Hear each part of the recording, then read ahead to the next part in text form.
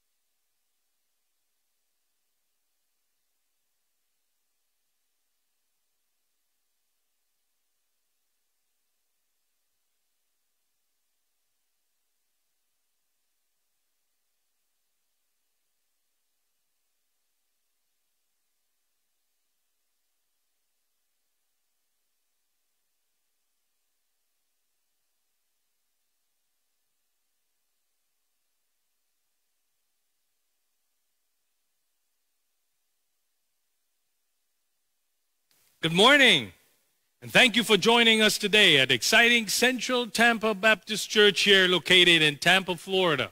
Welcome to our morning service. We pray that your week has been a wonderful and blessed one. Psalm 133:1 reminds us of how good and how pleasant it is when we dwell together in unity. And this morning we want to welcome you, each and everyone, wherever you are, listening online or in person in our service this morning. Welcome. We hope today that you would have a blessed, wonderful time with us. If you're joining us for the first time, you're especially welcome. As a matter of fact, here at Central, you are just not welcome, but you're wanted. Check us out during this week on our YouTube channel, Facebook, Instagram, or website for prayer, to listen to past sermons, to listen to our weekly LCU sessions, and other ways that you can connect with us. Please take time to do that. We also want to remind you of a brand new student page for teens and parents. We want to hear from you and hope that you can join us. Last week's message was a powerful one as we learned how to strengthen discernment through spiritual taste. Stay with us today as Pastor Zamore takes us deeper into the Word of God as we continue on this series on spiritual boot camp. Please enjoy the time with us. Now, stay tuned for weekly announcements here at Exciting Central Tampa Baptist Church. Thank you for joining us.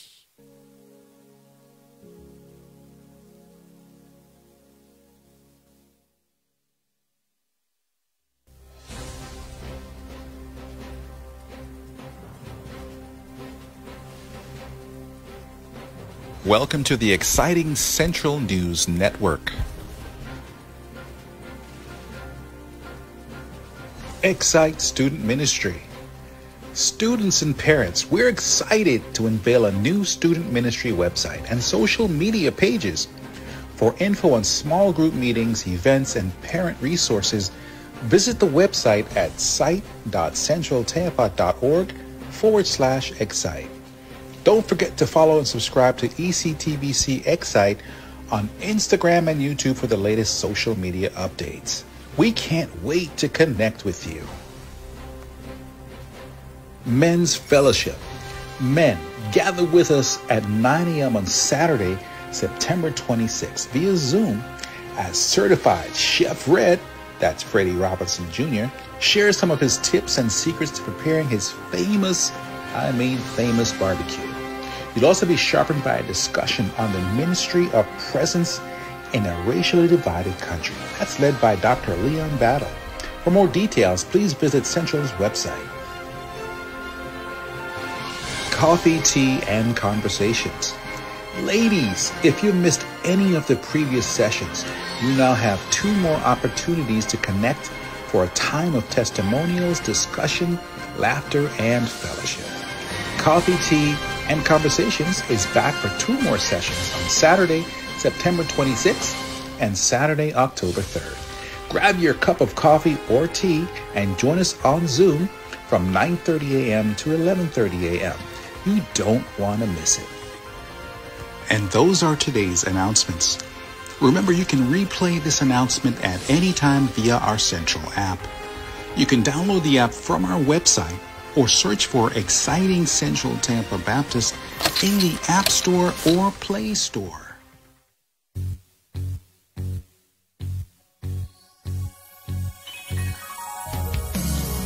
Remember that God loves cheerful givers, and you can give by 3 methods. 1. Go to www.centraltampa.org and click the Give Now link.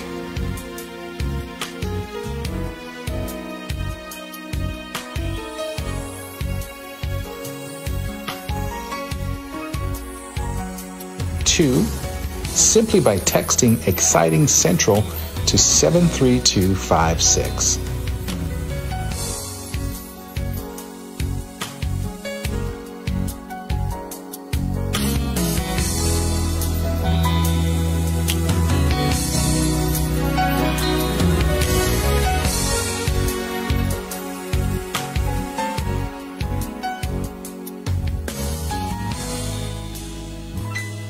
3, mail any contributions to our physical address at 2923 North Tampa Street, Tampa, Florida 33602.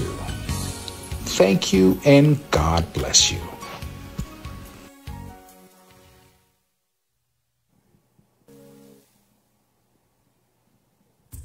All right. Good morning, everybody. Are you ready to praise the Lord with me today?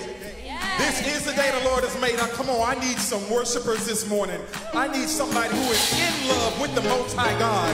We're going to lift up some hallelujah praise. Is that all right this morning? Come on and put your hands together. I want you to turn your music up. If you're at home, online, I want you to crank your speaker up this morning. Don't worry about your neighbor. Don't worry about who's in the next room. I want you to give God all his praise because he is worthy. The song simply says, hallelujah, you are worthy to be praised. Whether you know it or not, he is your portion. He is my strength. He is everything. So let's worship him. Come on, hallelujah.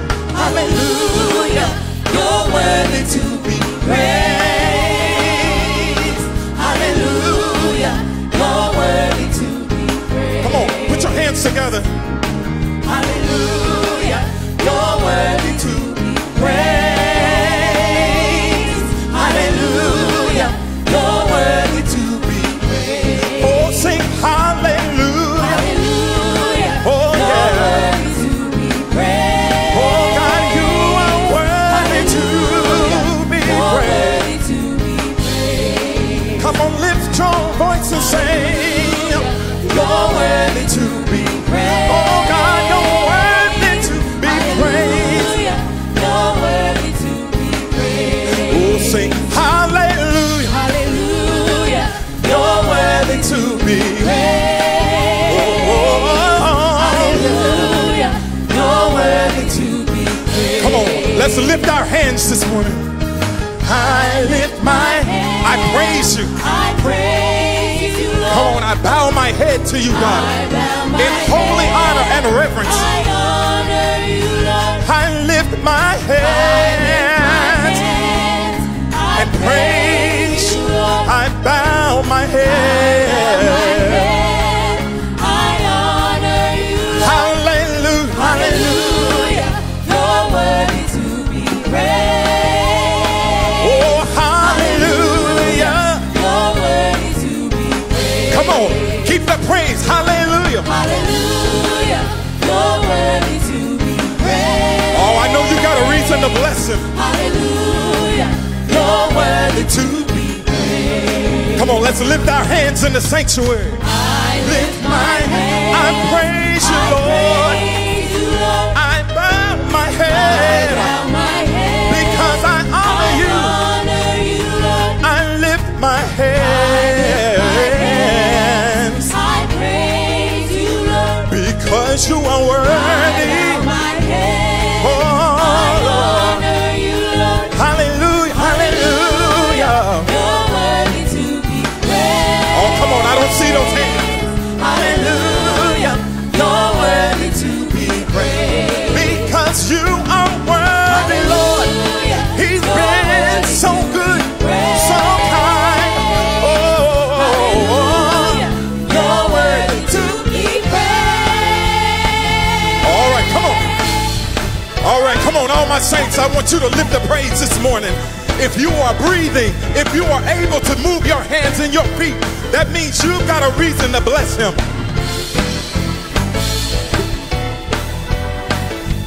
Come on, he's worthy. I want you to sing along with us. Hallelujah, you're worthy, Lord. Come on, everybody. Hallelujah, you're worthy. Hallelujah, we praise your name. Hallelujah, so worthy. Hallelujah, Lord, we lift you up. Hallelujah, you're worthy. Hallelujah. Hallelujah, we praise your name. Hallelujah. Hallelujah, so worthy. Lord, we praise you. Hallelujah, Lord, we lift you up. Hallelujah. Hallelujah, we Oh, we praise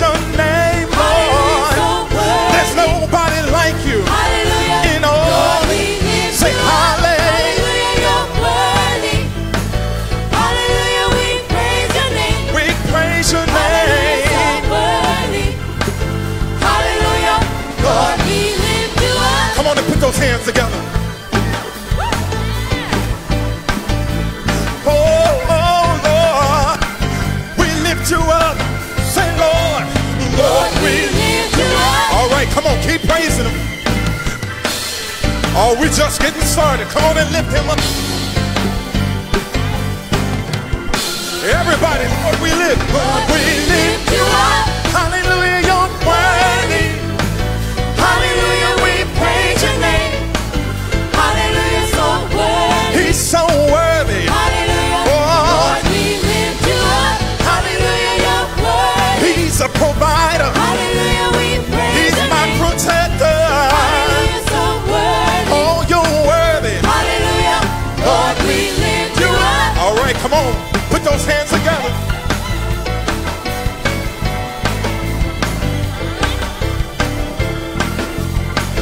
Come on, Lord. Lord, we lift you up. Oh, God is so good. You ought to think about all the things he's brought you through. But guess what? He's taken you somewhere this morning, and it starts in your praise. So come on and sing. Lord, we lift you up. Hallelujah, you're worthy. Hallelujah, we praise your name. I can't help but praise your holy name. Hallelujah, Lord, we lift you up. Hallelujah, hallelujah, hallelujah, we praise your name. Hallelujah, so worthy. Hallelujah, Lord, we lift you up. Lord, we lift you. Lord, we lift you up. Lord, we lift you. Lord, we lift you up. Lord, we lift you. Lord, we lift you up. We praise you. Lord, we lift you up. We honor you. Lord, we lift you up. We serve you, Lord. Lord, we lift you up. We bless you. Lord, we lift you up. Hallelujah. Man. Come on, if he's good, you ought to be praising him right now where you are. Amen. Oh, we serve an awesome God. So good that no matter what it is we're going through, that he still deserves praise. Am I right? If you know that our God is that good, I want you to just begin speaking. I want you to declare how good he's been to you in your life. So if he's been worthy, I want you to just say, God, thank you for your worthiness. Thank you for being faithful. No matter where you are, just begin declaring that and speaking that. It's okay. There's no one to judge you. Just speak it. Speak straight to God. Say, God, thank you for your goodness. Oh, God, you've been so good. We worship you. Hallelujah. Lord, you are good. You've been so good. Lord, you are good. You've been better than good. I can't praise you enough. I owe you my life. Can't praise you enough.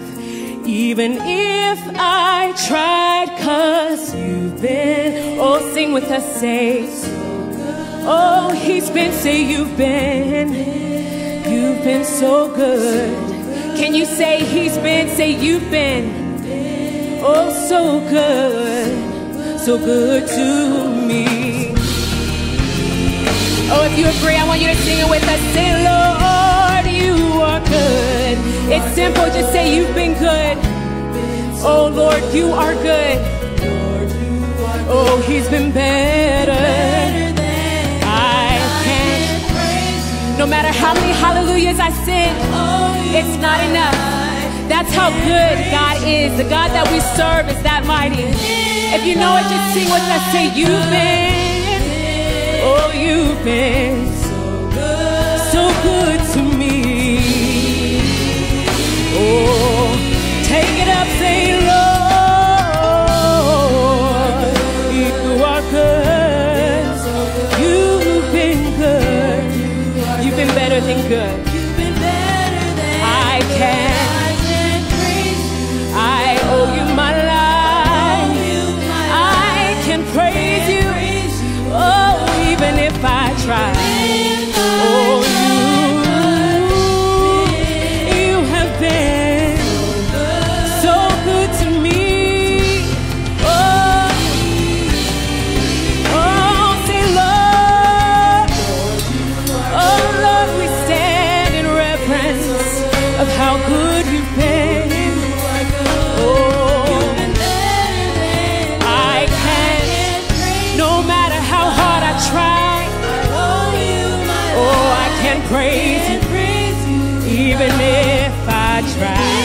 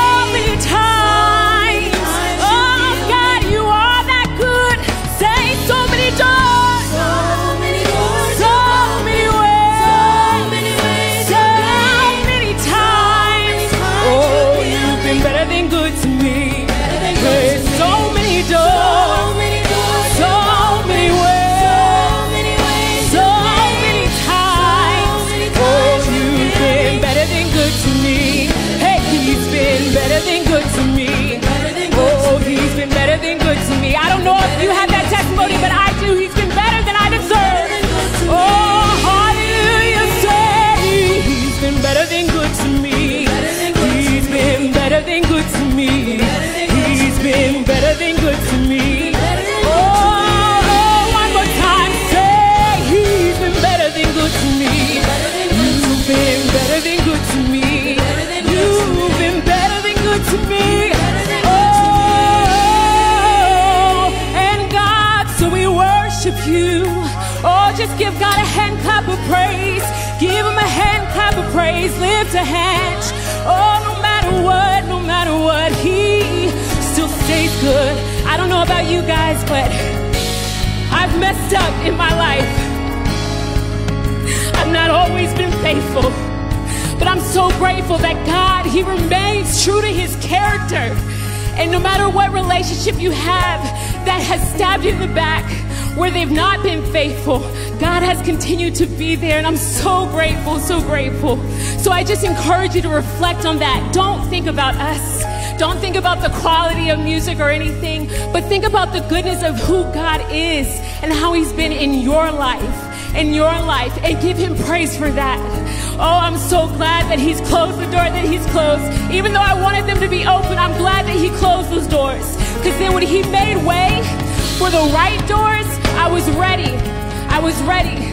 Oh, can we say that again? Say that again. Oh, so many doors, so many ways, so many times.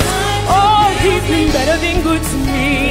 So many doors, so many ways, so many times. He's been better than good to me. He's been better than good to me. He's been better than good to me. He's been better than good to me. Oh, I don't deserve it. He's been better than good to me. You've been better than good to me. You've been better than good to me. Oh, hallelujah, hallelujah. You've been so good. Let's sing that together. Say, you've been. Just sing it, say. Oh, let's say it again. Say, you've been. Oh, so good. Oh, Lord, you've been. We repeat it so we can convince ourselves even when we don't believe it. Just say, you've been. Repeat it so good. Oh, Lord, you've been so good. Oh, can we say, Lord, you are good. Oh, you've been so good. Oh, Lord, Lord, you are. Say, Lord, you are. Just say, Lord, Lord, you are. Lord, you are. One more time, say, Lord, you are. He's good. Say good. Oh, he's been so good to me. Let's just give him a hand clap of praise. Don't let it finish. Don't let it end. Amen.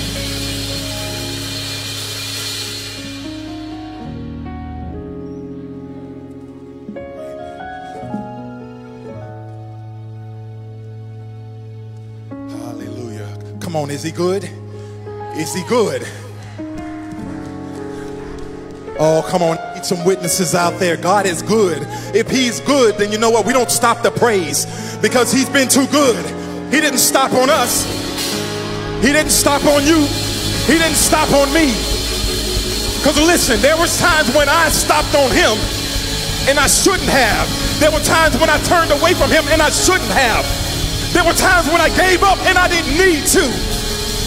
Because he's been my strong tower. The Bible says he is my portion, my strength forever. I know what that means. Somebody out there knows what that means. When you got nothing else, you've got God. And when you realize you've got God, you've got more than everything. Because my Bible tells me that with God on my side, he's more than the whole world against me. Oh, I wish I had a witness. Oh, come on. That's the kind of great God that I serve this morning. So if you will agree with me, I need you to lift up a shout of praise like never before, knowing that God is going to do more and exceedingly more than what your mind could conceive. Oh, don't play with him.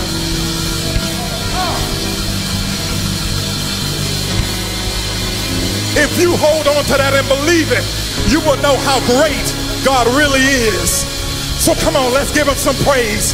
He's great. He is our awesome God this morning.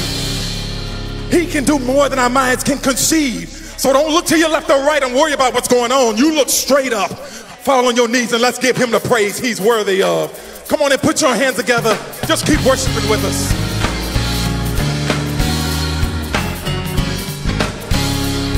Come on, the greatness of the Lord is inconceivable. The love that he shows is unconditional. The power of the Lord is unbeatable. Great is the God we serve. Come on, let's sing it again. The greatness of the Lord is inconceivable. You see the love that he shows, is unconditional. Oh, the Power of the Lord is unbeatable. Great is the God. Oh, see, God is great. Oh, come on, you can sing this. And greatly to be praised. Oh, I know God is great. Oh, yes, he is. And greatly to be praised. All right, sing that verse again. The greatness of The Lord is inconceivable. The love that he shows is unconditional. The power of the Lord is unbeatable. Great is the God we serve. All right, everybody, God is great. And greatly to be praised.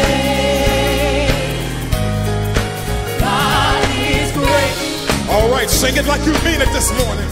And greatly to be praised. Oh, I know that God is great. See, I tried it for myself. And greatly to be praised. And I know that I know God is great. Yeah. And greatly to be praised.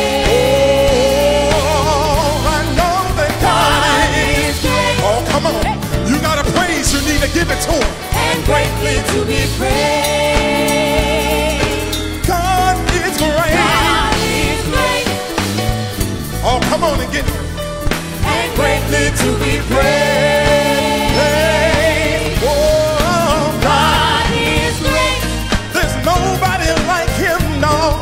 And greatly to be praised. Nobody can beat him, no. God is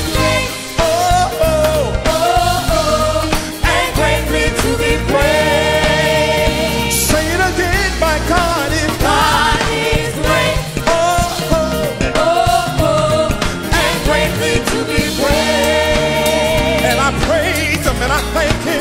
God is great. Say right there, come on, God is great. Say. God is great. Come on, like you mean it. God is great. See, he's so great. I can't say it just one time. Say it. God is great, great. He needs all of that 3 times. God is great, great, great. Oh, come on, I missed you. One more time, 3 times. God is great, great, great. God is great. God is great. All right, now listen. There is a name. There is a name I love to hear. I love to hear. It's music. It's music in my ear. In my ear. There is a name. There is a name I love to hear. I love to hear. It's music. It's music in my ear. In my ear.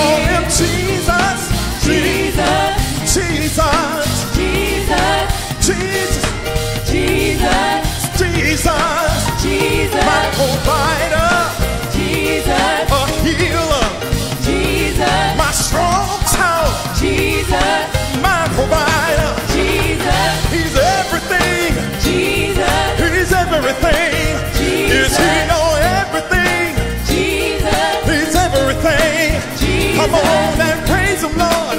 Jesus. While you have a chance. Jesus. Call him Jesus. Jesus. Call him Jesus. God is great. Oh, yes, he is. And greatly to be praised. I know that I know. God is great.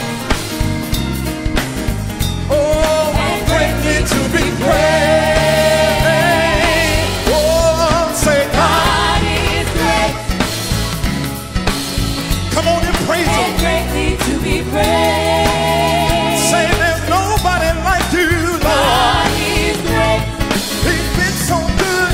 Yes, he And has. greatly to be praised. Come on. Oh, say one more time. God is great. And greatly to be praised. Oh, God is great. yes, he is. And greatly to be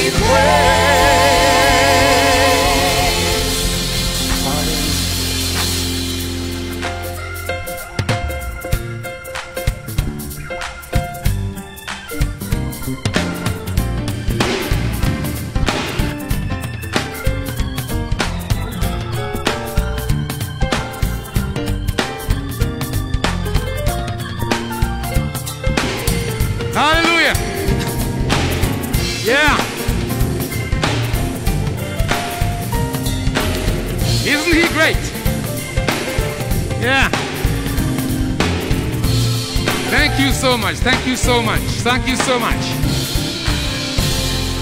Sometimes it's hard to just stop praising. You feel like going on. It's so good. The goodness of God, the goodness of God. Just stay around musicians for a while. The goodness of God. But even before, oh, I forgot I have a mask on. Oh, wow.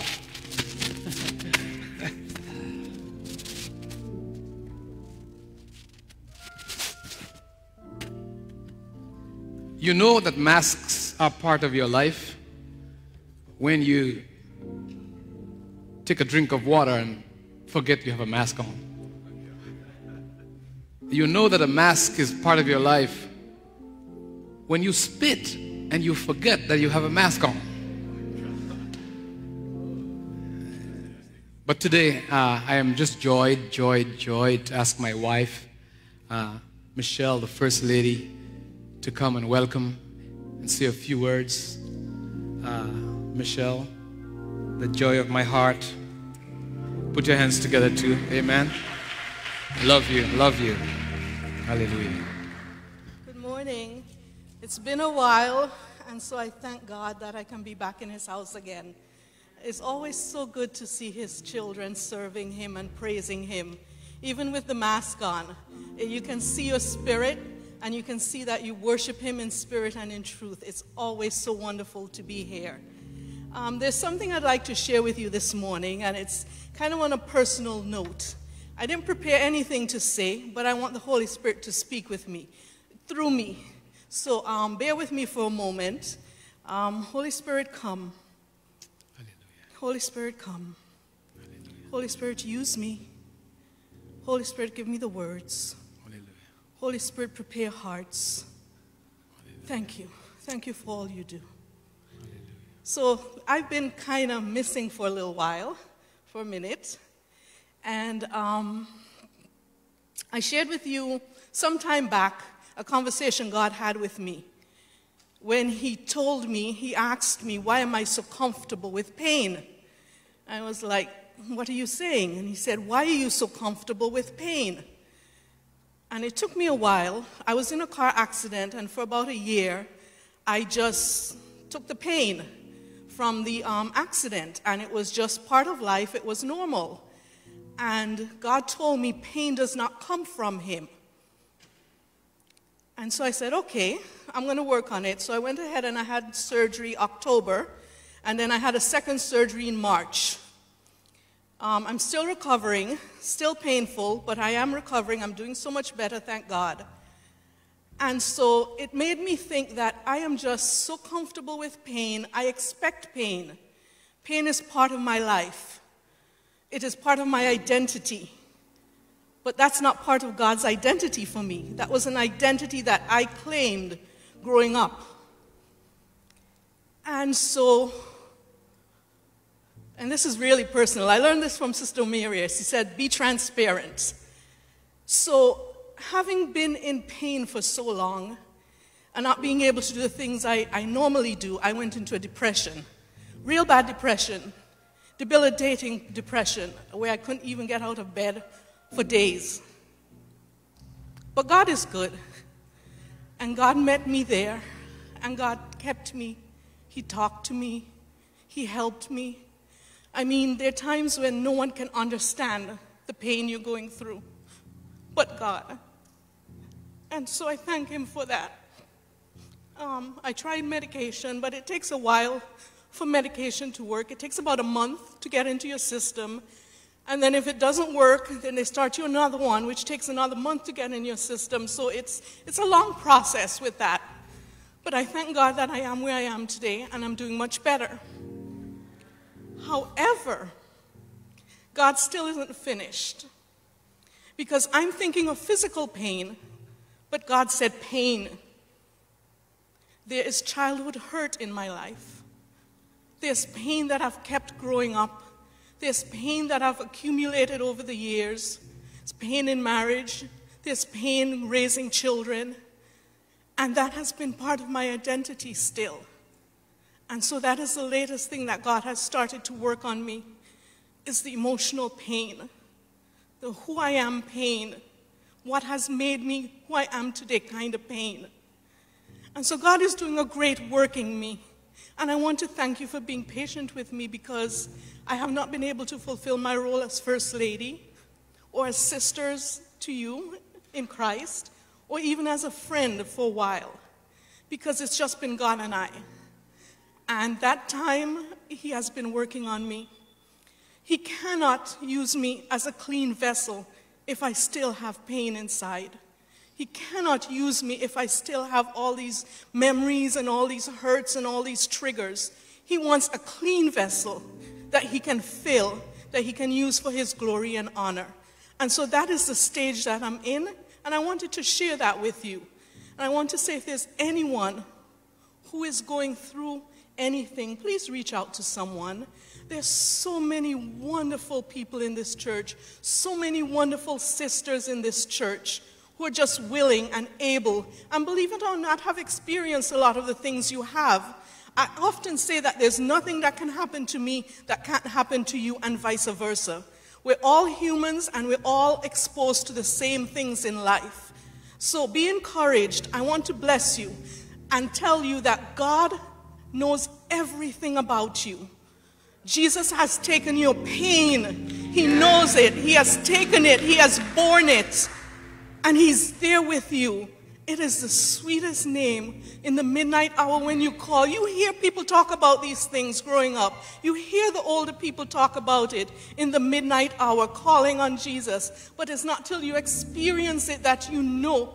When He says He is there with you all the time, that's when you know that you know that you know that God loves you, and God, His promises are true. And so I want to thank Him, and I want to thank you.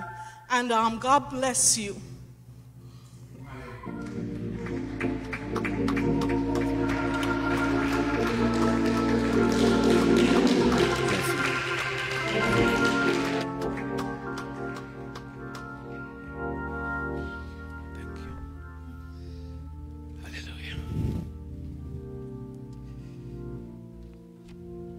For some people, words like these may come easy.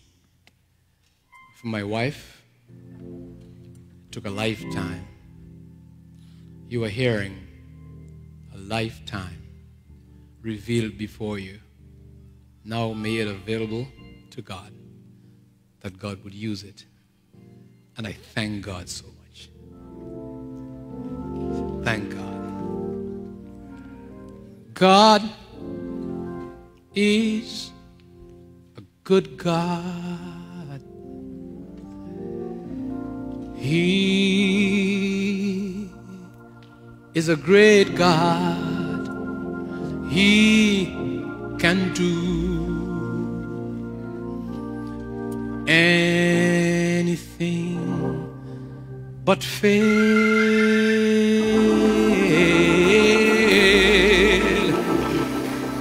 He has moved so many mountains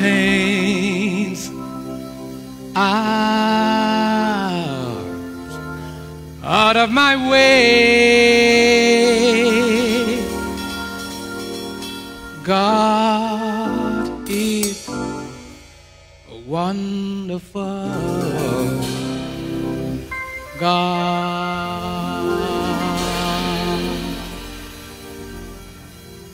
is God is a good God. He is a great God. He can do anything but fail.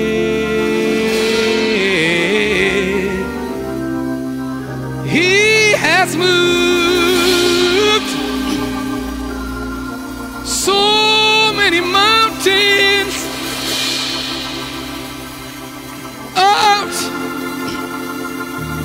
out of our way, out of our way. God is a wonderful, God is a marvelous, God is a wonderful God.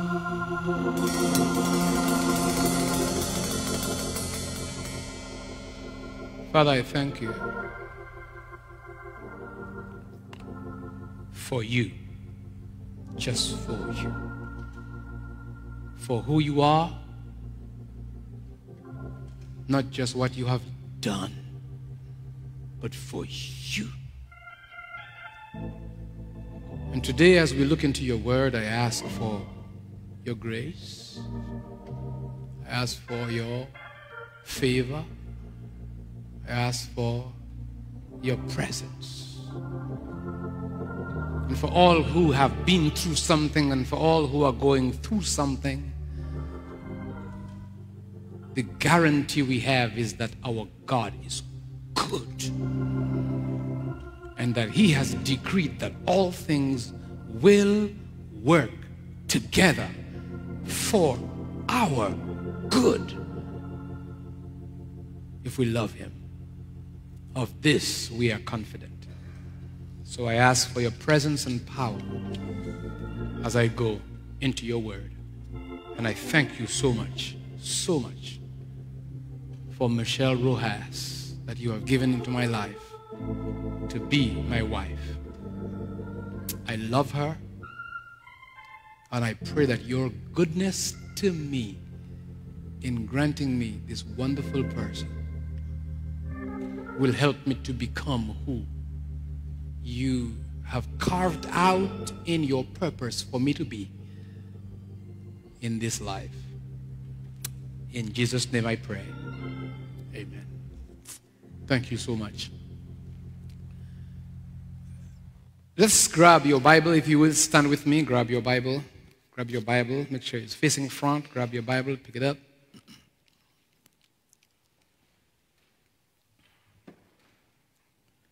My spirit is God-breathed. God's word is God-breathed. Therefore, God's word gives me life. I am ready to hear it. I am ready to heed it. I am ready to be transformed.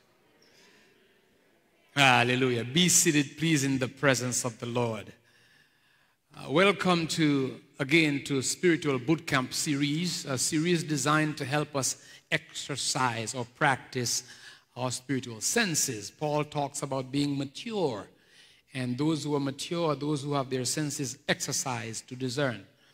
And Hebrews chapter 5 and verse 14 has been our springboard text for the series. It says, "But strong meat belongs to them that are of full age, even those who by reason of use have their senses exercised to discern both good and evil." And so we are doing this series called Spiritual Boot Camp. We've been doing it for quite a while.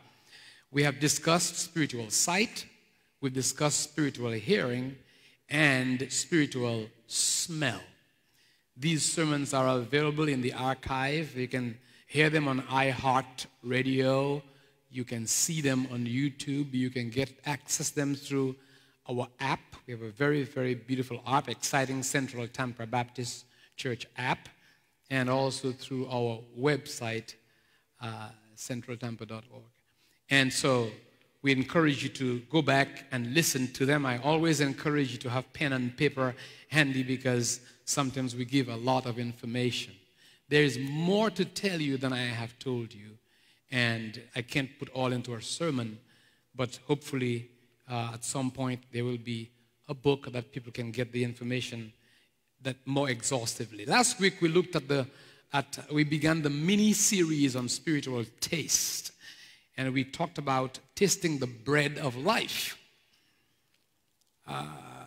We looked at the physiology of taste, how taste works. We looked at the purpose of taste, and we saw that to taste means to discern. In the spirit world, when we hear about taste, it means to discern.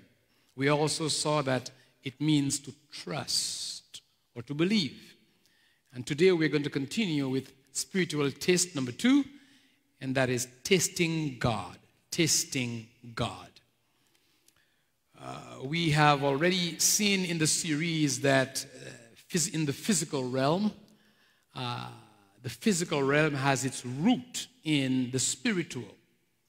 It actually is the fruit of the spiritual. Everything you see in the physical is the actual physical manifestation of what's happening in the spiritual. Everything in the physical was patterned after the spiritual. We have seen that even character in the spiritual has a smell to it. Character also has an effulgence to it. It's beautiful. God talks about the beauty of holiness, for example. We've read about the fragrance of Jesus Christ. It smells beautiful, his presence. And so these senses of taste in the spirit do not refer to putting something in your mouth. It refers to experience. That's the third point, experience. Discernment, belief, thirdly, experience. Hebrews chapter 2 and verse 9, we see, the Bible talks about, "But we see Jesus, who was made a little lower than the angels, for the suffering of death, crowned with glory and honor, that he, by the grace of God, should taste death for all of us." He tasted. It's not by coincidence that Jesus refers to his death as a cup. He's referring to spiritual taste. It's something that he has to take in. He has to ingest. He calls it a cup. And he did not sip the cup. Taste does not mean sampling or sipping. No, he drained the cup to its very last drop for us. He fully experienced death for all of us, and his tasting of death was the full experience of it. He literally died in every way that a sinner dies, physically and spiritually. One of the most troubling passages on taste is in Hebrews chapter 6 and verse 4. And sometimes when you preach with scholars in the audience, I like that. I love the challenge of having people who I know God's word. And when you come to Exciting Central Tampa Baptist Church, you can't preach something that's not God's word. They'll know it and they'll tell you. And one of the young scholars that we have now developing in our midst is Deacon Rashad Hines, on his way to be Dr. Hines, who is now a seminary student. And I thank God for dialogue that we have and we are talking. So in case you guys don't know, he is in and he has started class. And pray for him as he goes through his classes. Well, Rashad, this here is a troubling passage. And Hebrews chapter 6 and verse 4, it says, "For it is impossible for those who were once enlightened and have tasted of the heavenly gift and were made partakers," that is to partake or experiencers of the Holy Ghost, and have tasted the good word of God and the powers of the world to come, if they should fall away, to renew them again unto repentance, seeing they crucify to themselves the Son of God afresh and put him to an open shame. What a passage. Very difficult passage. So the phrase tasted of the heavenly gift and the phrase tasted of the good word both refer to full participation and full experience of salvation. Full. So he's talking about people who are saved, not people who got close enough but did not get saved and went back into the world. No, he's talking about people who got saved. And so many people who don't believe in eternal security will say this is proof of eternal security, that someone can be saved, taste of the fullness of God, and they can go away. It's not talking about that at all. Quite on the contrary. This passage is crafted for us in the subjunctive. The subjunctive is the mood of supposition. It is suggesting to the Jewish believers that who wanted to abandon Christ to look for another means of salvation. And he is saying, if it were possible for this to happen, if it were possible for you to taste God and then go back, you could never get saved again, because there would be no more salvation. So for those who don't believe in eternal security, this will be a nail in your coffin, because it is saying if you ever got saved and fell back, you could never come back. But it's not saying that. He's saying you cannot fall, because if you did, there would be no other salvation, nothing left. If it were possible, he is saying, taste and see that God is good. Psalm chapter 34 and verse 8 is going to be our verse for this morning. Oh, taste and see that the Lord is good. Blessed is the man that trusts in him. This sermon is supposed to be a participatory sermon. And so those of you present here in church, and it's good to see people all through on all the aisles. It's good to see more and more of you are beginning to come back to church, and we thank God for that. We also thank God that the virus spread has leveled off in Florida, and we look forward to see it go away. But this is a participatory sermon. So if I say God is good, what do you say? And if I say all the time, what do you say? Come on, I need you to wake up this morning. God is good and all the time. Those of you who are at home, same thing. God is good and all the time. Hallelujah. To fully appreciate this text, we have to look at the entire text. What was David talking about? We have to look at Psalm 34, its context. Psalm 34 was not a casually composed song. This is one of the most difficult songs that David wrote. He carefully composed the psalm to be what is called an acrostic psalm, meaning that every verse of the psalm begins with one of the letters of the Hebrew alphabet from the first to the very last. Very difficult to compose. It was special to him because the song came during the lowest point of his life. The lowest point of his life. I want to let you know that often God comes strongest to you at the lowest point of your life, at the point when you turn everything over. And that's why to my lovely wife, I say that her great elevation and her great ascending to her purpose in life probably began today, when for the very first time she gave you something deep in her heart that has been there as she's never shared before. When you get to that point in your life, when you get low down, I've been there. When you get to the lowest point of your life, God says that He is close to those who have a broken heart and those who are of a contrite spirit. When you get that broken, God shows up and He begins to reconstruct you. Some of you might be there right now in your life during this COVID time.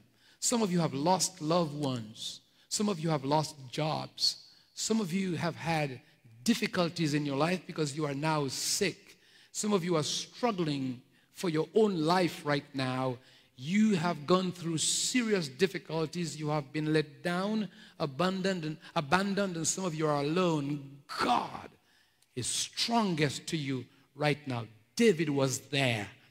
And it is through his difficulties that he constructed for us some of the most beautiful psalms of praise. Most of the praise in the Bible comes from David, and most of them were written while he was sequestered in a dark hole of a cave in Adullam. Can you imagine? During your hardest times, you can praise God. You can have a song in your heart in the middle of the night. I want you to do that. I want your spirit to be so strong that no matter what you go through in your body, what you go through in your soul, that your spirit knows that God loves you and He is good all the time and He will never leave you nor forsake you. Hold on to that God is good. And so, at the lowest points of his life, let me tell you the story. God had rejected King Saul, and He had anointed David, and of course, word may have matriculated to David about that, but at the moment that God selected Saul, a demon spirit came upon, from the moment that God selected David, a demon spirit came upon Saul.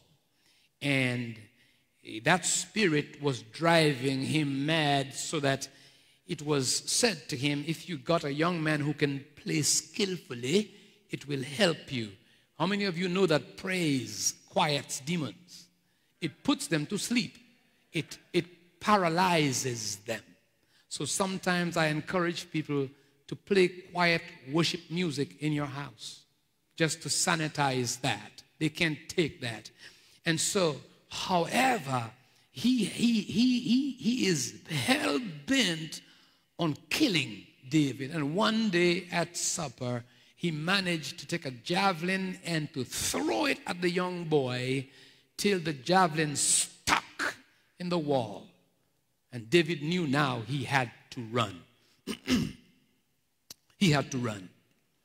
Run for his life. He took off and he ran out into the night, into the bushes, and he and Jonathan had communication in which Jonathan, before he ran, Jonathan told him, give me some time to determine to get some intelligence concerning the mind of my father, whether he really, or the plan of my father, whether he wants to kill you or not. And tomorrow I'll come to you and I will let you know. If it is good, you may be able to come back, or you can go home. But if it is bad, you need to go hiding. You need to go running, because my daddy is a nut. And so they decide on some codes that they would use. 1 Samuel chapter 20, verse 35 to 42. Don't turn to that, it's too much. It records that for us, and I'll tell you the story. And so they came up with a clandestine code. If things didn't look good, Jonathan would shoot 3 arrows. And he would shoot one not too far, and he would shoot another one further, and then he would shoot one very far. And the trick to it was that he would instruct his young boy, how to retrieve them. That was the trick. So he would tell him, no, it's further, and it would allow him to exclaim loud enough that David would hear. That was the trick, to let the boy go so far that he would have to shout out to the boy so everyone looking around would think that he was talking to a boy. And the code was that when the boy got far enough, he would say to the boy, is not the arrow beyond you?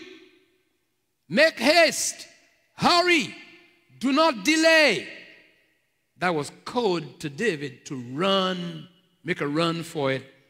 And so when he did that, he ran to help the boy find the arrow. He found them, he gave them to the boy, and told the boy, take them into town. The boy goes, and he and David alone are in the bush, and they hold one another affectionately and cry. But the Bible says David cried harder than Jonathan. And then David absconds into oblivion, into obscurity. David is on the run.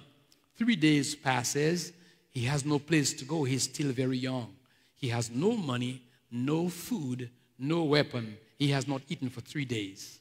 He has a few young boys with him. Everyone else is afraid of King Saul. So they don't want anything to do with David.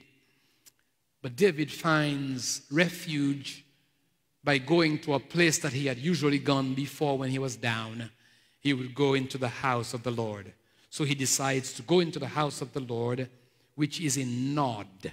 He goes there, and he does not see the priests or the Levites. He goes straight to the high priest. The high priest is Abimelech, who is the great-grandson of Eli. And he goes to him, and Abimelech immediately panics, and he is afraid. And David says, it's okay. All I want is something to eat and a sword. Abimelech tells him, I have no regular bread. All I have is the bread that is in the holy place. 12 loaves in the holy place. That's all I have. And only the priests are supposed to eat it on the Sabbath day. And coincidentally, today is the Sabbath day. We are going to eat this bread, and then only on the Sabbath day, only the high priest could bake. In the whole nation, only the high priest. So the high priest would have to bake and replace the loaves. Those 12 loaves in the holy place were called the bread of the presence because they represent God himself. God himself. And so to eat the bread meant to eat God. Jesus Christ talked about eating his flesh. He says, if you don't eat my flesh, you won't have eternal life. Therefore, you can eat God. When you eat something, that thing installs inside of you and transfers itself, its essence, its nutrients into you, and it becomes you. When you eat God, God installs in your spirit, and his character becomes your character. So Christ says, if you eat my flesh, my life will be inside of you. You can eat God. Spirits eat when they believe, when they accept and you believe. And so he tells him, I'm going to give it. I'm going to break with tradition, and I'm going to break with the law, and I'm going to give you the bread. Jesus Christ, when he was on earth, if you recall, you say, Pastor Zamore, how do you know it was a Sabbath day? Well, Jesus tells us that because when he was walking through the fields with his disciples, he too was hungry like David, and they began to pluck the ears of the corn and eat it. And the Pharisees caught them and says, you guys are working on the Sabbath day because you are reaping. And Jesus Christ said, did you not read what David did on the Sabbath day? He said, it's okay.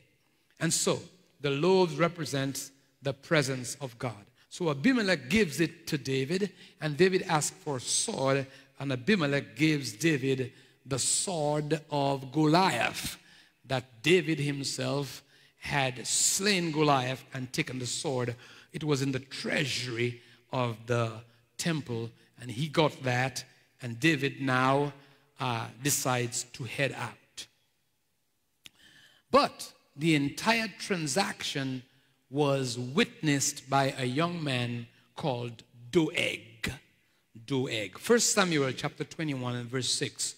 So the priest gave him the bread, for there was no bread there but the showbread which had been taken from before the Lord, in order to put hot bread in its place on the day when it was taken away. Now a certain man of the servants of Saul was there that day, detained before the Lord. That means he was under a vow, and he was there in the presence of the priest. And his name was Doeg, an Edomite. He was not even a Jew. He was of the line of Esau, an Edomite, the chief of the herdsmen who belonged to Saul. He was the guy Saul got his horses from. He trained Saul's donkeys and horses, and later became his armor bearer. Doeg heard, and Doeg went and he ratted to David, to Saul. And so Saul becomes enraged, and he takes his army and he marches into Nod and kills everyone in Nod. Women, children, he kills everyone in Nod. Goes into the temple and he killed 65. All priests who were part of the rotation to become high priests by the fact that they wore the ephod. Everyone with an ephod, he killed them, 65 of them. He told his soldiers, kill them. But the soldiers refused to put a hand on the priests. So he turned to Doeg and he tells Doeg to kill them. Doeg, the Edomite, slays all 65. God puts things in the Bible for a reason. We will see about Doeg in a while. Every day, Saul and his army pursued David. And every day, God delivers David. Every day. How many of you know that God has been delivering you from stuff you don't even know about? How many of you know that the devil of hell would have gotten you many times over? While you sleep, demons encroach your house. While you walk there, you could have been killed many times over had it not been the angel of the Lord that encamped round about you all the time. God has been watching over you when you were small, watching over you as you grew up. God has been constantly caring for you because God is good.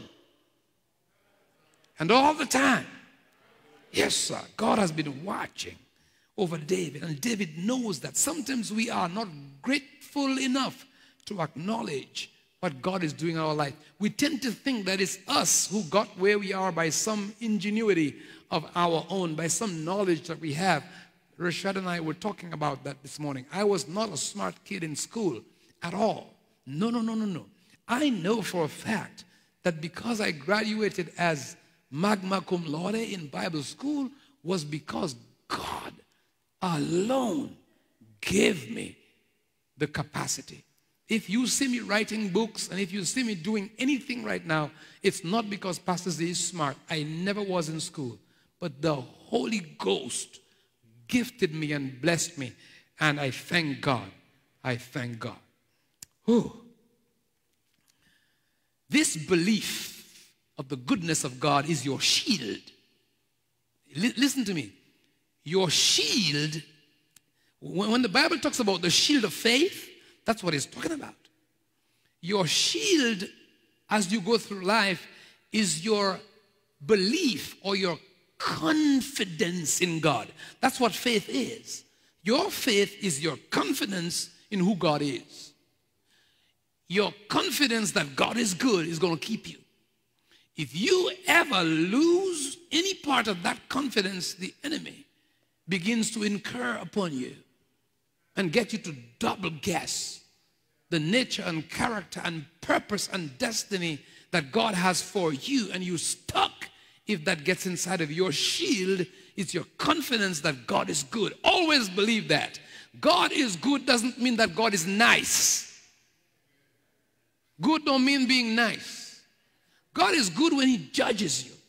God is good when he whooped me. He was good. When your parents spank you, they're good. God is good when he gives you mercy, and God is good when he gives you justice. God is good. And so when you receive from his hands things that don't look good, you just tell him thank you anyway, because he means it for your good. God is good. And all the time. Yes, sir. But after a while, human reasoning can get in the way, and human reasoning got in the way of good old David. And David does the unthinkable. He reasons or surmises that God could deliver Saul into his hands through the enemy. Some people do that too. It's not hard. Abraham did it. He says, I know God says he's going to bless me with a child, but maybe he can do it through this means. We all do that. We all try to help God out because he's too slow. I mean, if he said he anointed me and I'm the next king, come on already. And then we begin to think and think and think that God is not capable of doing what he said he can do. He may very well need our help. So he begins to help God. And that's when he did something stupid. And we all can do that. God is able all by himself. Trust me. He built everything you see when you were not even there. Didn't look at any pattern. No one gave him ideas. And so he decides to do the unthinkable, and he turns himself in. He gets rid of the young boys who are with him, and now he's totally alone, and he literally goes to the enemy. Some people have thought about doing that, picking up your phone and dialing that number that the devil has been knocking on your door and sending into your phone some psychic to call in to ask. That's going to the enemy. Don't do that. And so here's what Saul did. David does. He goes to the king of Gath, the Philistine king, whose name is Achish. And he turns himself in to tell them, I can help you get Saul. 1 Samuel chapter 21 verse 10. David arose and fled that day for fear of Saul, and he went to Achish to the king of Gath. But again, God allows someone to snitch. Don't turn to it, but 1 Samuel chapter 21 verse 11. Someone snitches. And the servant of Achish said unto him, is not this David, the king of the land? The devil knows who you are. Isn't this the king? How does this man know that David was anointed? Isn't this the king? And did they not sing to one another of him, dancing and saying, Saul has slain his thousands and David his 10,000s? That's him. Turn to 1 Samuel chapter 21 verse 12. Let's read that and to see the narrative of that. And David took these words to heart and was much afraid of Achish, the king of Gath. So he changed his behavior before them and pretended to be insane in their hands. And he made marks on the doors of the gate. And he set his spittle to run down his beard. Then Achish said to his servants, behold, you see, the man is mad. Why then have you brought him to me? Do I lack madmen? And you have brought this fellow to behave as a madman in my presence? Shall this fellow come into my house? And he kicked him out. What a pitiful state to be in. It's okay for your family to despise you because David's brothers work for Saul. It's okay for your friends to despise you. But when your enemy doesn't want you, good gracious, he's gone down low. He is in an impossible place in his life. There's nobody to help him. No one now. He goes into caves and crevices.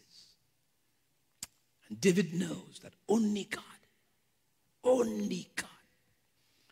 Sometimes God will get you to a place in your life where you know that only God can help me now. That is the best place to be. Somebody listening to me right now, you may be there right now. You've gone for help everywhere else. And the doctors and the hospitals have said to you, there is nothing else that we can do.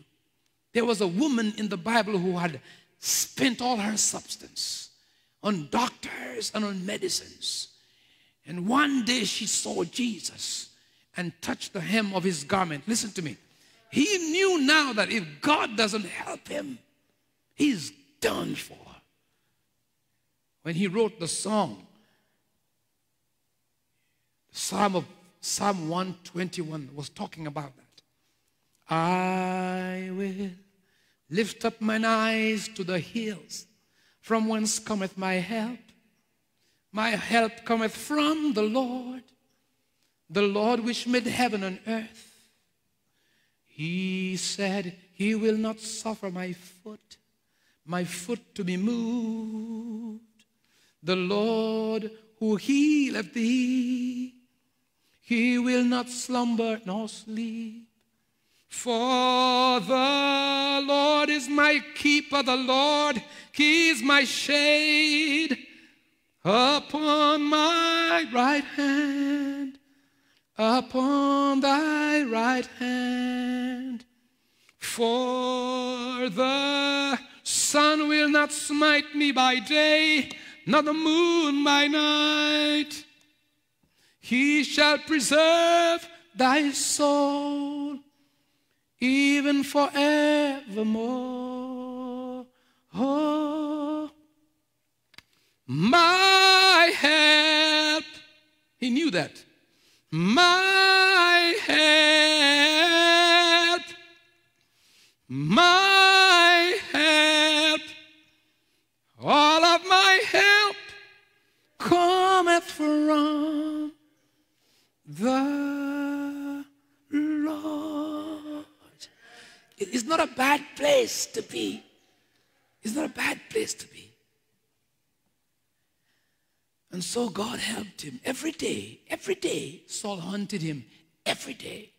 The mighty army of Israel hunted him like an animal every day and every night. And God delivered him every day and every night. Until one day, David didn't have to do anything. One day, guess what happened? Saul decided to engage the Philistines. And someone identified him, disguised as he was, and they shot an arrow that struck him. He fell, and so he knows that they are going to overtake him. And so he tells Doeg, shoot me through with your arrow. And Doeg says, I can't. So Saul falls on his own sword. And Doeg does the same. You don't have to worry about your enemies. God will take care of them. He died like an animal, and dogs ate his flesh. Listen to me. God will take care of your enemy. And so he wrote Psalm 34. I will bless the Lord at all times. His praise shall continually be in my mouth. My soul shall make her boast in the Lord. The humble shall hear it and be glad. Oh, magnify the Lord with me. Let us exalt his name forever. I sought the Lord, and he heard me and delivered me from all my fears. They looked upon him and were lightened, and their faces were not ashamed. This poor man cried, and the Lord heard him and saved him out of all his troubles. The angel of the Lord encamped round about them that fear him, and he delivers them. Oh, taste and see that the Lord is good. Let's talk about the goodness of God for the rest of the time that I have. No one gave being to God. Therefore, God's goodness is underived. It is the essence of his nature. He was good before he made anything. Since the Almighty is immutable, therefore there are no superlatives to his goodness. His goodness can never increase, nor can his goodness diminish. He cannot be better than he is, nor can he be less good than he is. God is just good. It is who he is. Everything he does is perfect. It is said about Jesus Christ, he doeth all things right. When God made the universe, because there was no one to judge his work, he judged it himself. And he says, wow, very good, very good. Everything that he did, very good.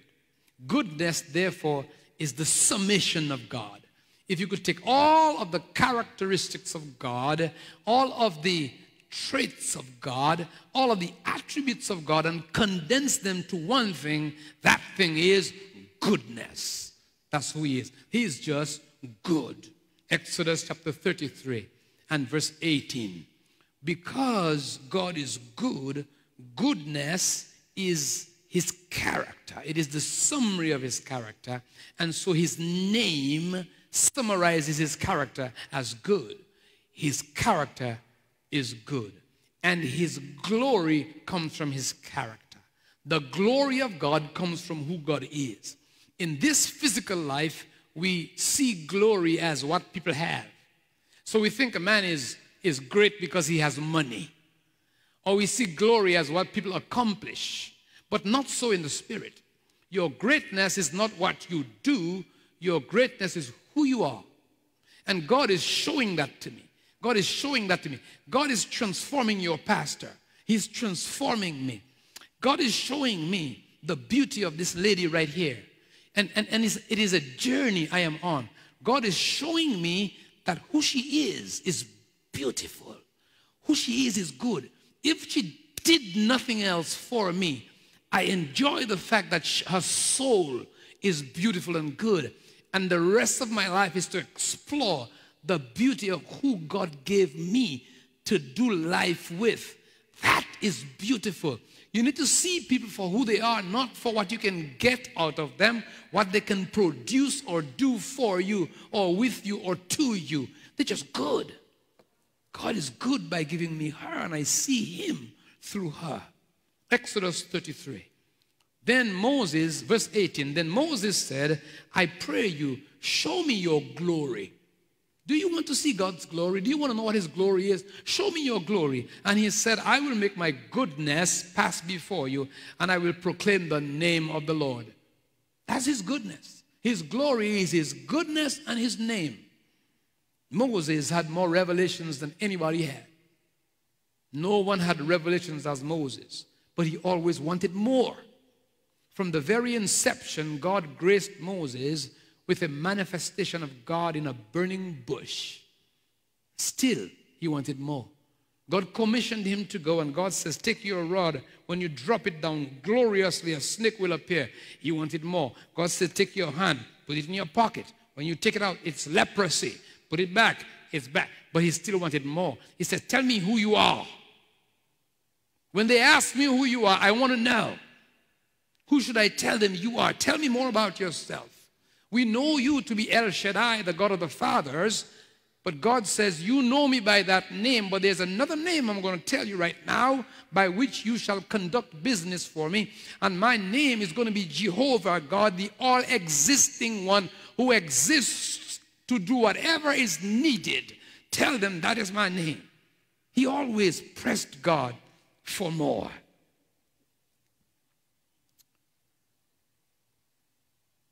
Moses saw God keep every word that he promised. I mean, he saw God mesmerize the Egyptians, root out the wheels from the chariots. He saw God part the Red Sea. Moses saw the Shekinah glory in the sky in the day and in the night. Moses went on the mountain with God and spent so much time that his entire presence shone more than the sun did. Moses saw that, and yet Moses wanted more. So he comes on Mount Sinai when God gives him the tablets of stone. And in Exodus 33 and verse 13, Moses says, now therefore I pray you, if I have found grace in your sight, show me now your ways. Folks, knowing God is more beautiful than anything that he can do for you. He says, I want to know you. Show me who you are, your character, your nature. I pray you, if I have found grace in your sight, show me your ways. God's name is his character, and his character is glorious. What is great about God is not what he does or what he is able to own, is the fact that he is just good. Psalms chapter 52 and verse 9, it says, I will wait on your name, for it is good, because his name is his character. Look at Exodus chapter 33 and verse 18. Then Moses says, I pray you, show me your glory. And he said, I will make all my goodness pass before you, and I will proclaim the name of the Lord before you. Those two things was what the glory was.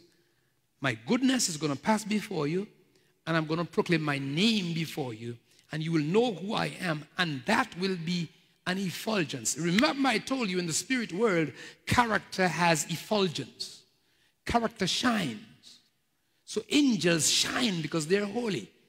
So if an angel came into your presence and did not transform itself, you couldn't watch it, because its holiness is so bright it'll knock you down. It has effulgence. So God's goodness makes him shine. It's his glory. His glory is his goodness. And so what he's saying to Moses is what all dignitaries and kings and prime ministers and presidents know, that before they make their glorious appearance before their people in a formal way, they have to be introduced. So when the President of the United States makes his appearance to give the State of the Union address, someone has to call his name. Ladies and gentlemen, the 45th President of the United States of America, His Excellency Donald John Trump.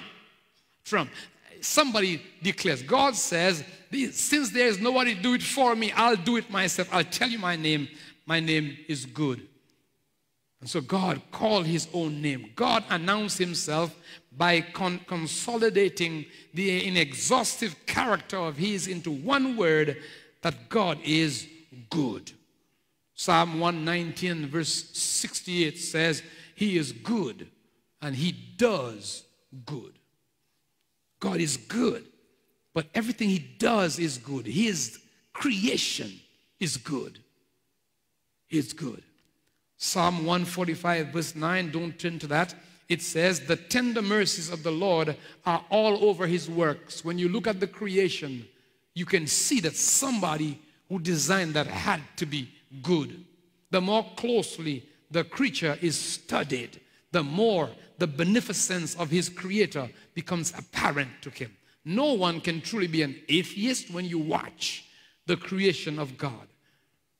To no other creature, however, has God been so good than to mankind. We are his handiwork. He calls us his workmanship. We are his great work.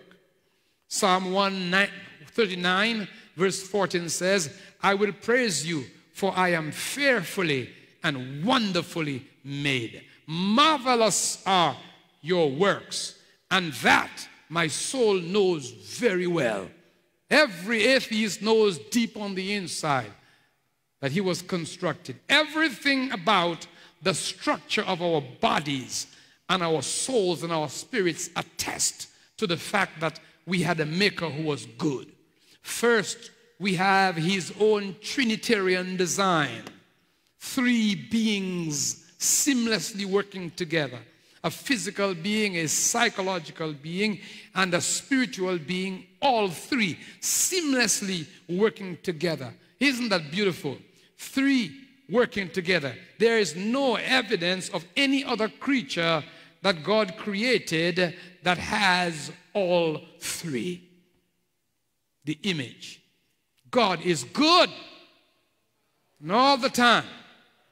Our bodies are magnificent.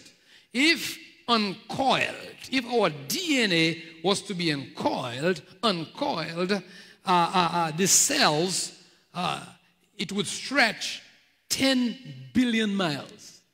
If you uncoiled the DNA of our cells, it would stretch to 10 billion miles. That's how intricate we are, because God is good.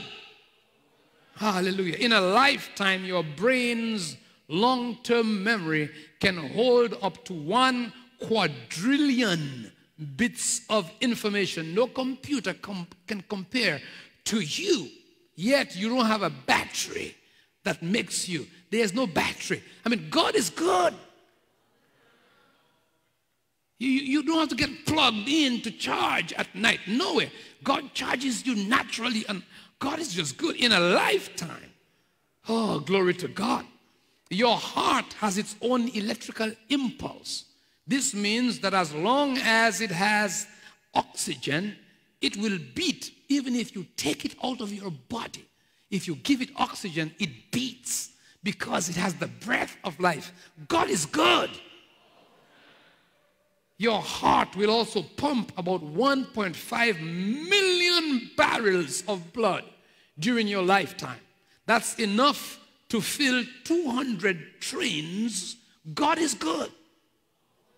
Hallelujah. Your human skeleton, it's flexible. It can turn with hinges and joints that were made to move, but to cut down harmful friction, all these moving parts need to be lubricated, and man-made machines have to be lubricated. But God has lubricated our body naturally by manufacturing a jelly-like substance in the right amount that allows us to move our joints and to enjoy life and to play sports and to just have a great time, because God is good.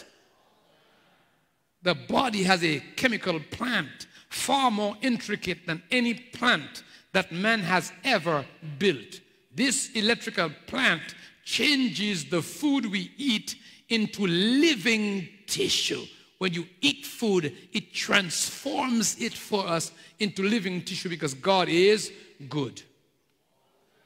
The human has an automatic thermostat that takes care of both our heating and cooling needs. Whenever we get hot, the body's own air-conditioned system kicks in. And all of a sudden, drops of perspiration comes over your body and it cools you. God is good all the time. In just one human brain, there is more wiring and more electrical circuitry than all the computer systems of the world combined. In one brain, God is good. He's been good to us, good to us. He created the beauty and grace of women. God is good. And he allows us to ravish our love one to another. And isn't it good? Hallelujah, God is good. And in the exercise of this beautiful, beautiful experience, he allows us to produce a child that is the perfect blend of the two of us, because God is good. And none of it we had to buy. Everything is free. Your heart works. You don't even know how it works. Your liver works. You don't even know how it works. You don't make anything that is important work. None. Every part of your body works without your consent, because God is just good all the time. Ah, glory to God. He's good because he gave us his word. When Adam sinned, Adam was sequestered from God. Human beings were cut off from God. But God sent his word, sent prophets to us, sent apostles to us, sent teachers to us, took 40 men across years to construct 66 books that contain his will, so that you can get communication on who he is. Gives you dreams, gives you vision, because God is good. Never left you without a witness, because he is good. And above all, in the fullness of time, he sent forth his own son. He gave you the best. He didn't send an angel, Gabriel, to save you. No. He came himself, taking upon himself the form of a servant, a slave, coming in the likeness of human flesh, through the canal of blood from a woman's womb, to be born, and to be born in the effulgence of a pauper, who had no money. He came wrapped in swaddling clothes, lived a life that was not luxurious, and when they looked at him, there was no beauty in him that anybody should even desire him. But he came and he lived a perfect life and died to pay the penalty for your sin, and was placed on a cross and experienced the worst death that someone could experience. And even there on the cross, he was forgiving. Even there on the cross, he was loving, because God is just good. Rose from the dead. And he didn't become a human for just a while. Ever he lives, he's always going to be a human. Forever he's going to be a human being, so he can intercede for you, so he can intercept every bad thing that will ever happen to you, so that he has already predestined you to be conformed to the image of his Son. The whole deal is done already. You will never lose that salvation, because he has sealed you already until the day of redemption. Everything is done till he presents you to his Father, a perfect bride. You know why? Because God is good. Just like that. He's hooked you up. All things will work together for good. No matter what happens in your life, it must come good. Child of God, do not despair. Child of God, do not in any way become disparaged or discouraged, because you are a Father who is good. He's just good, good, good, good, good. It must come good. No matter what's happening in your life, you have the victory, and you are going to conquer, because you are more than a conqueror. You have a God who is good. No one will ever separate you from the love of God. Nothing's present, nothing's past, nothing's to come, not heights, not depth, not principality, not powers. Nobody can mess with you. No one can bring any charge against you. No matter what sin you commit, you are already forgiven in Jesus' name, because no charge can be brought in the court of law against you. You have diplomatic immunity, because you are an ambassador, because God has already sealed your destiny. God is just good like that. Woo! He's just good, good, good, good, good. Those of you listening to me, God is good. He's been good to you. Ah, God is good. And most of all, he gave you the Holy Spirit inside of you. What the Holy Spirit does for you is that he brings the presence of God inside of you. The Bible says we have the fullness of God. When you partook of God by believing Jesus Christ, you ate God.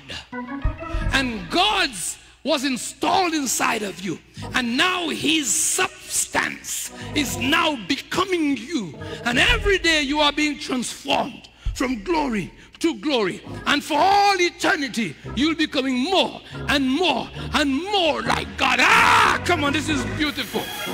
Yes, yes, yes. God lives inside of you. The nature of God is inside of you.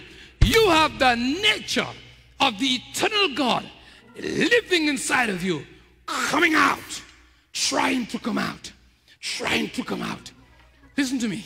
We have this treasure in an earthen vessel, but you are not an earthen vessel. So I am learning as a child of God. Don't make my assessment of people based on what their earthen vessel looks like. That was the vanity of my pride. God has showed me it's not about that. I need to see the God in them. If I can see the Jesus in you, I love the Jesus in you. I am not looking at things spiritually. I am seeing the love of God all over the world. God loves you. If you've never trusted him as your Lord and personal Savior, I want to let you know, he's knocking at your door. Behold, he said, I stand at the door and I am knocking. If any man hears my voice and open the door, I will come in to him and supper with him. I'll make him eat. I'll give him something to eat. God wants to satisfy every hunger that you have inside of you. God wants to satisfy you with himself. Many of you have chased money. You have chased careers. You have chased all kinds of experiences, and yet you are empty on the inside, because what you really are looking for is God. God. And sometimes he has to reduce you to nothing by stripping away everything else but God. And if you find yourself there today, broken and contrite, I say to you, God is near to you right now. Accept him as your Lord and personal Savior. Accept him. Eat right now. Come to the table. It is free. It is free. Tell him, dear God, I thank you for sending Jesus to die on the cross for me. I believe that he is the Son of God who came down to die, was buried, and rose again, and ascended into heaven for my salvation. I accept Jesus Christ. I eat him now. I accept him into my spirit. I want his spirit to give me life, and to give me eternal life, and to transform me into his character. If you need help with that, just type prayer. Those of you who are online, just type prayer. Someone will contact you to help you get a personal relationship with God, so that you can begin to experience the goodness of God. Those of you who are Christians, I say to you, learn to be grateful. Learn to be grateful. Sometimes in our prayers, we ask God for too much stuff. We just ask. Begin to praise God and thank God. And in the environment of prayer, in the environment of praise and thanksgiving, God will perform for you so much more. Come on, let's stand, please. Let's stand, please. Let's have an invitation. And I know sometimes because we are online that we are sort of catering sometimes to a camera. I don't want this to be the case. I want us to go back to the experiencing church, whether there's a camera there or not. There's an altar. There's an altar. Come before the altar and do whatever business with God. I want you to thank God. Look at your life and thank God for where you are. Even if you are not where you want to be, be grateful for who you are. Even if you are not yet all you are supposed to be. I want you to thank God for the wife he gave you. Thank God for all the blessings he gave you. Thank God for the health that you have. Thank God for the people he's put in your life to guide you. Thank God for the church that you have. Thank God for the job that you have. Thank God for all the things he is doing. When you begin to thank God like that, he performs more and more for you. Don't just weary him with your requests. Be grateful. Be thankful. He killed all of them in the wilderness because they grumbled. They were ungrateful and they grumbled. But if you are grateful and you thank him when he chastens you, thank him. Probably, I would say as I end my last word, I am most thankful to God for the whippings he gave me. Folks, listen to me. I am thankful to my parents for the whippings that they gave me, because I would have become something that's not very nice at all. Not just the candy and the stuff they gave me. When they whooped me, it was an act of love. And some of you have an issue with God because you see things in the world that are awry, and you are blaming God for the solid consequences of human sin itself. But God is good, and sometimes through these consequences, he brings us to our senses so we can go, transform our life, and move towards his purpose. Thank God for the pain in your life, the brokenness in your life. Hallelujah, hallelujah. Let's go ahead and sing, please. And you can just pray on the altar for yourself. Grateful for the things Thank you. that you have done. Oh Lord, I am so grateful. I'm grateful for the victories we won. Thank you. Thank you. I could go yes. About your words. Oh, Lord. Because I'm grateful, grateful, grateful just to praise you, Lord. Woo, thank you. Flowing from my heart. Thank you. Are the issues of my heart. Hallelujah. Is gratefulness. Thank you. You've been so good to me. Thank you. Oh, Lord. Thank you.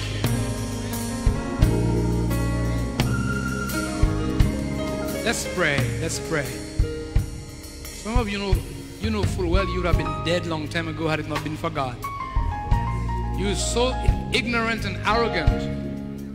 I was so ignorant and arrogant. I'd have been dead long time ago. Jeez. But God has been good. Even when you mess up, God is good. Father, I come to you right now, thanking you for everyone who is present today and many more in the loft above. You protected us. No one who anointed their door in obedience to your word got COVID. No one. You kept that word because you are good. You are good. We thank you even when you chasten us, because you chasten every son that you love. I thank you for the whooping very much. I thank you for the people you put in our lives to guide us, to embellish us. Thank you for the men of God who give me access to them and camaraderie. Thank you for parents in my life. So for those who've come today, I think they just come to say thank you. They just come to say thank you. I pray that you'll bless husbands to be tender-hearted to their wives, to be soft-hearted, all of us, to be good like you, to be good like you. Transform us into your good nature. Father, I don't even want to ask right now for anything. I don't want to ask for anything right now. All we pray for now is that all of your goodness will come to us and nothing will withhold it. Every barrier, remove. Every spirit that is not of God, remove. Anything that eclipses your goodness from coming to us, remove. And that alone is healing. That alone is shalom, fullness, wholeness, wellness. I don't even want to define it. We want your fullness manifested in this body that you gave us. This I pray on behalf of everyone who has come. I pray shalom, your goodness. And for those online, we love you and we just thank you. God is good all the time. I said God is good all the time. Hallelujah. Thank you, thank you.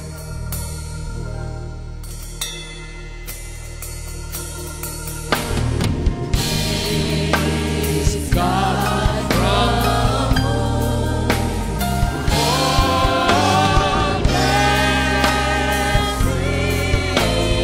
all blessings, all blessings.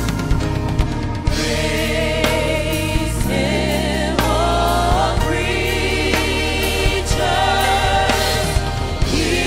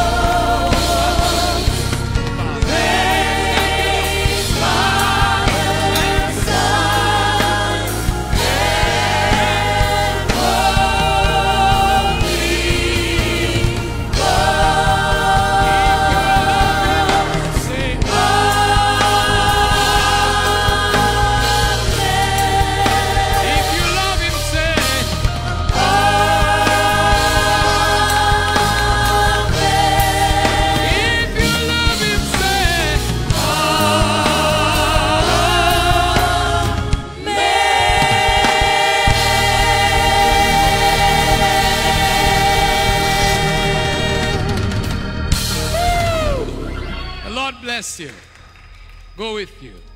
His goodness go before you and give you rest.